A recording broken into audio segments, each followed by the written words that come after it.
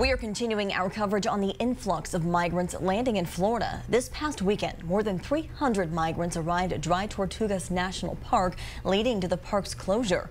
As of Wednesday afternoon, it is still closed, according to the National Park Service website. And on Monday, crews aboard 2 cruise ships rescued migrants at sea. A passenger on the Celebrity Beyond sharing these photos of 19 migrants in a crowded boat you see there. They were brought on board the cruise and given food, water, and a medical evaluation.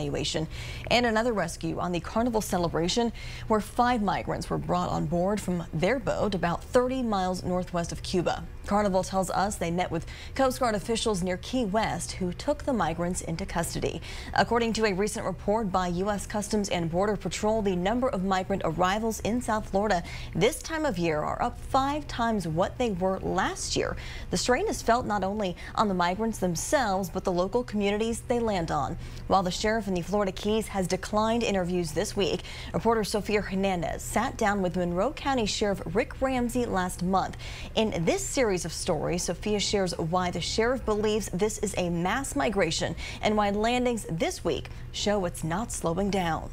Since 2021, the Florida Keys has seen a more than 600% increase in migrant landings. That's according to Monroe County's Sheriff Rick Ramsey. And we're experiencing now, we're averaging about 3 landings a day right now. Ramsey has been sheriff since 2012. This week, he has declined interviews regarding the migrant spike, but he did speak to me 1 month ago in this interview. He said then that what his stretch of over 220 miles of land has experienced this last year is what he has coined as a mass migration, the majority of people coming from Cuba and Haiti.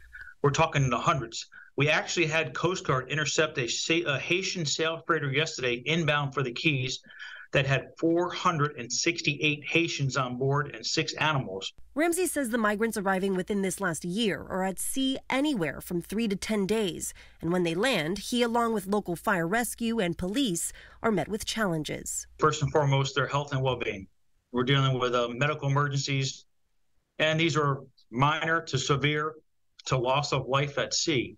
Ramsey says while some migrants sit and wait for assistance, others run off. So our 911 dispatch center gets inundated with 911 calls about persons that are running through people's yards. And we have to respond to most of these calls, not sure if it's really a migrant or if it's another crime or what's going place.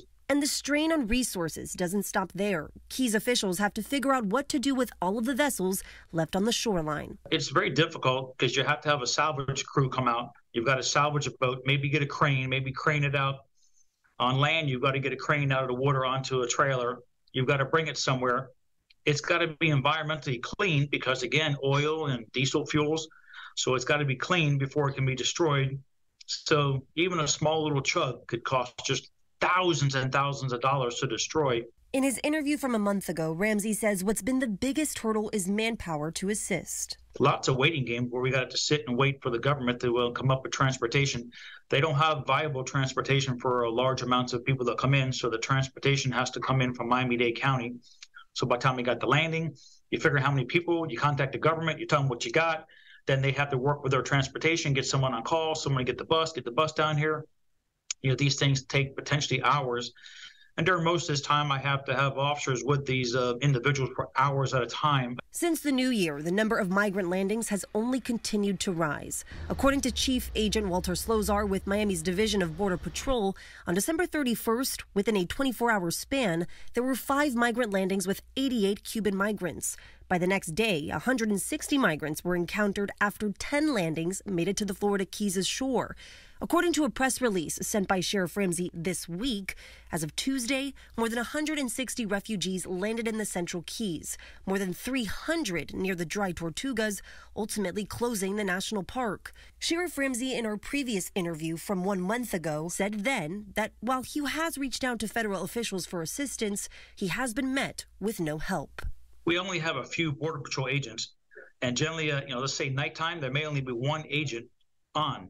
So I'm dealing with 1 person who may be responsible for 300 migrants who hit the shoreline. However, the Southeast chapter of Homeland Security shared a tweet Tuesday saying they were aware of the landings and have offered additional personnel.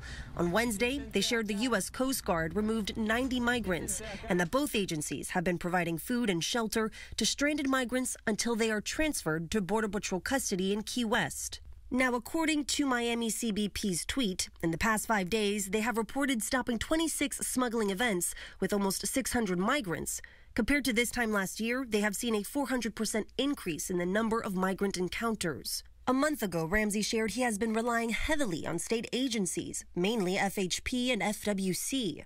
The sheriff said it helps some, but he believes our nation's government can do more and hopes they do. As more migrants land on his shores each day, he predicts the number of migrant landings to triple into the new year. So it'd be easy just to say, not my job, but, we just have to, we got to suck it up and do what we have to do, Sophia. Sophia Hernandez, Florida 24 Network.